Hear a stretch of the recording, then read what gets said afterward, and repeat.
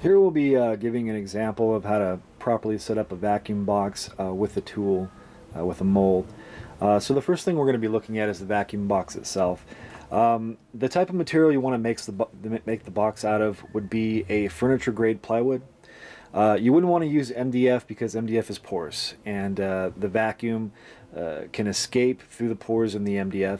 We want this to be a sealed box as airtight as possible. And by box, what we mean is we have a top surface, we have a bottom surface, and then we have a hollow chamber on the inside. Okay, so when we're constructing the box, what we want to do is we want to make sure that we leave a chamber on the inside here for the vacuum to distribute throughout.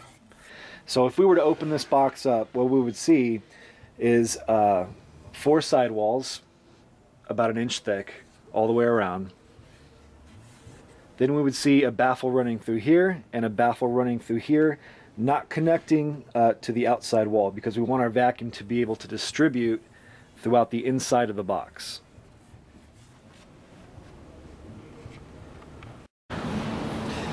Here we can see what the inside of the vacuum box look like, and you can see what I'm referring to about the outer sidewall and the interior baffles. And the baffles are so the box doesn't collapse in on itself when the vacuum is applied. If you didn't put the baffles in, then more than likely the top surface is just going to bow in. So you want to make sure you put those. And you can see that the vacuum would be able to freely flow throughout the interior of the box.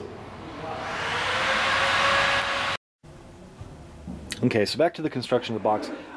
The way that this has been put together, we put it together with brad staples, and we've also sealed it with silicone. So when we put the box together, we put down a nice layer of silicone, then we put down our sidewalls, we put in our baffles, the silicone holds it in place, then we would take our staples and staple it all together, then we put another layer of silicone on the baffles and sidewalls, and then we would attach our top surface, which is what we're looking at here. It's also very important to put a very thin layer of silicone around the very edge of the box, because if you look at the edge of the plywood here, there's a potential for vacuum being able to seep through. If there's a pinhole or just a very small hole, can lose you quite a bit of vacuum, and you won't get a very good part from that. So the next thing we'll look at will be the bottom of the box. Okay, so looking at the bottom of the box, you can see our inlet port here, and this is where we would attach our flange. If you take a look at the flange, it's just a standard 1-inch flange. The way we would attach this is we want to use 100% silicone, just like we would use on the rest of the box. Just like that. We would go ahead, we would put a nice bead of silicone around there. We would attach our flange, and then we would use screws to screw it down to the bottom of the box. Okay, and then we want to let that cure. We want the entire box to cure for at least a day until we're sure that the silicone is relatively cured. So the next thing we'll look at is how to properly set up a mold. If we look at the top of the box here, at this time, the way that this box was made, the only source of vacuum is coming from this hole. That's the only place you're going to get vacuum, and if you cover the hole, you're not going to be getting any vacuum through there. If you block the hole, you're not going to be getting any vacuum. So one way to set this up is if we wanted to set up a mold, let's say we wanted to set up this lion's face.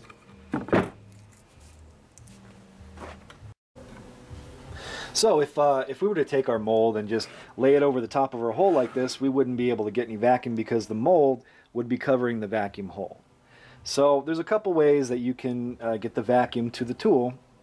One of the ways being, with this particular setup, is to space the tool up. Now here we're just using standard everyday washers. You can just lay them out like this. And then we put our mold on top. And now the vacuum can actually reach the outside perimeter of the mold, and it can draw down into those corners. Okay?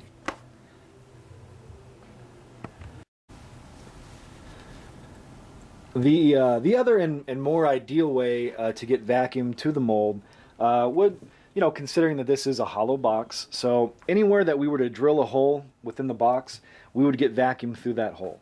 So what we'd want to do is we'd want to draw an outline of the mold on the box, like so.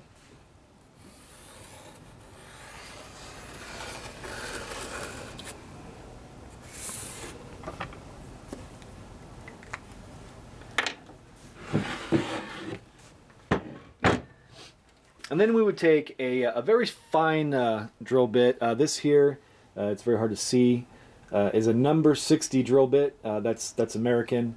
So you're looking at a very, very fine, if you can see, in relationship to my finger, how small this actually is.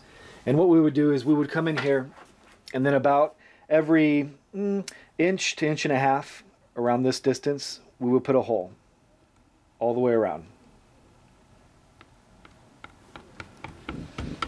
Okay, so then when we place our mold back into position here, we have vacuum holes all throughout the outer edge of the mold, and the vacuum can draw down into those corners.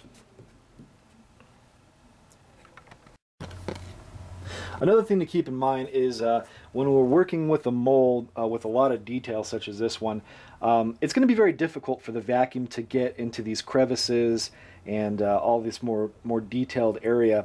So what we'd want to do is use our same drill bit, and we would want to drill directly into the mold, through the mold, so it reaches the vacuum underneath. So it would go through the mold and inside of the vacuum chamber, and the vacuum can seep through the box into the mold.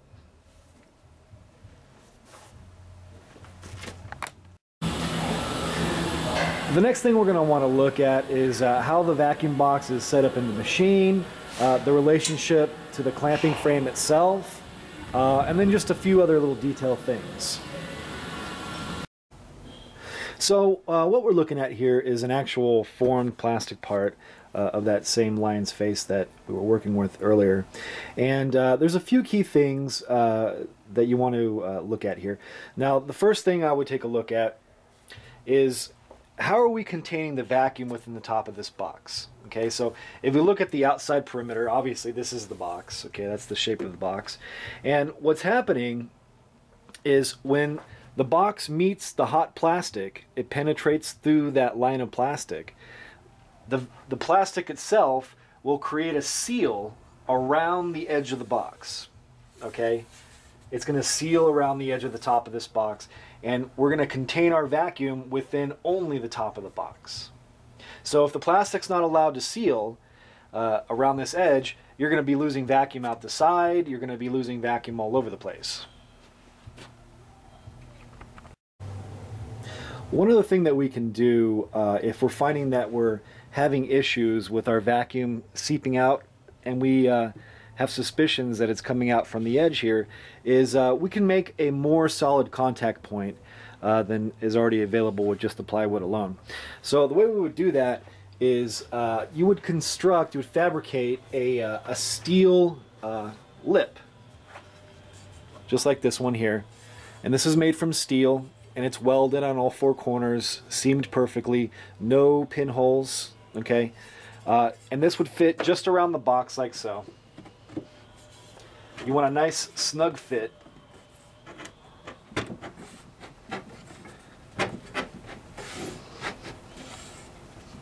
And then you want to leave a little bit of a raised lip. You want the steel lip to be higher than the top surface of the box.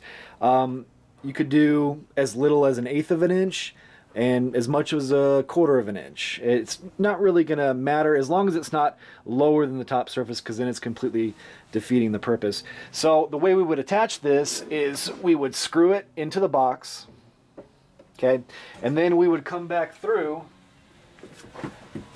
again with our silicone, and then we would silicone this bottom corner all the way across around the outer edge here, and just make sure you have a nice strong bead of silicone around the entirety of this rim.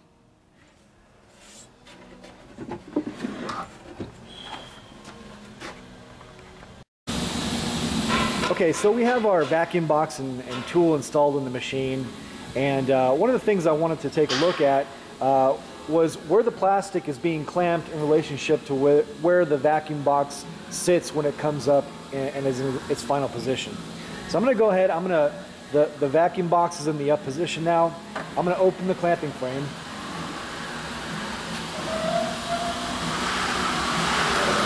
And from here you can get a very clear understanding of exactly how much distance is from where the plastic is clamped,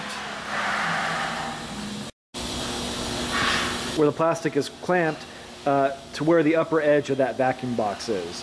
And the reason that we want this is because we want a solid contact around the edge here. It needs to have a solid contact.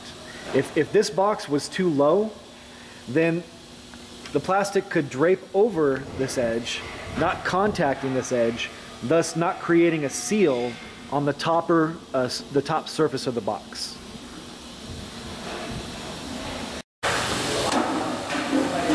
So we're going to go ahead and form a part here, keeping in mind everything that's been discussed earlier in this video. So before we get started, we're going to take a note of a couple things. You know, we want to make sure that our oven's on, obviously, and that it's been allowed to preheat for about 10 minutes. After it's preheated, you can go ahead and turn your vacuum pump on. And you can hear that buzzing away down there. The other key thing we want to do is make sure that our vacuum valve is closed. The vacuum valve is in the horizontal position, in the closed position. And what's happening right now is our vacuum tanks, which we can see here,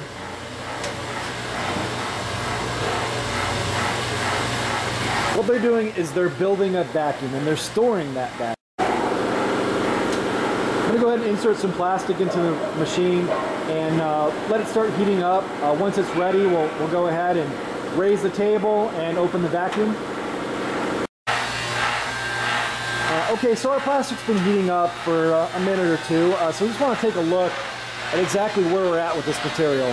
So we'll push the oven back, and the most important thing is that the edges and corners are nice and soft. You should be able to poke your finger through there and it should stretch. The center of the material is naturally going to heat up. The last portion of the material to heat up are going to be the edges and the corners. And if they're not nice and soft, then they're not going to be able to wrap around the top edge of the box solidly, and you're not going to get a good seal around the top edge of the box.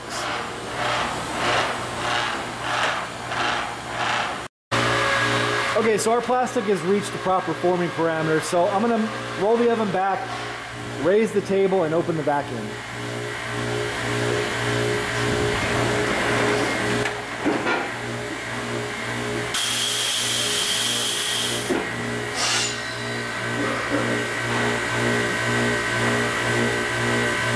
Now, if we take a look here at the actual box itself, the material's still quite soft.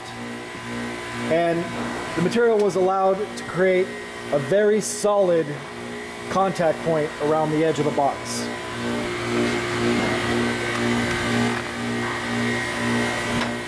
Again, that contains the vacuum on the top of the box and allows it to get to the areas where we want it to go, as opposed to seeping out the side or going somewhere where we don't need it.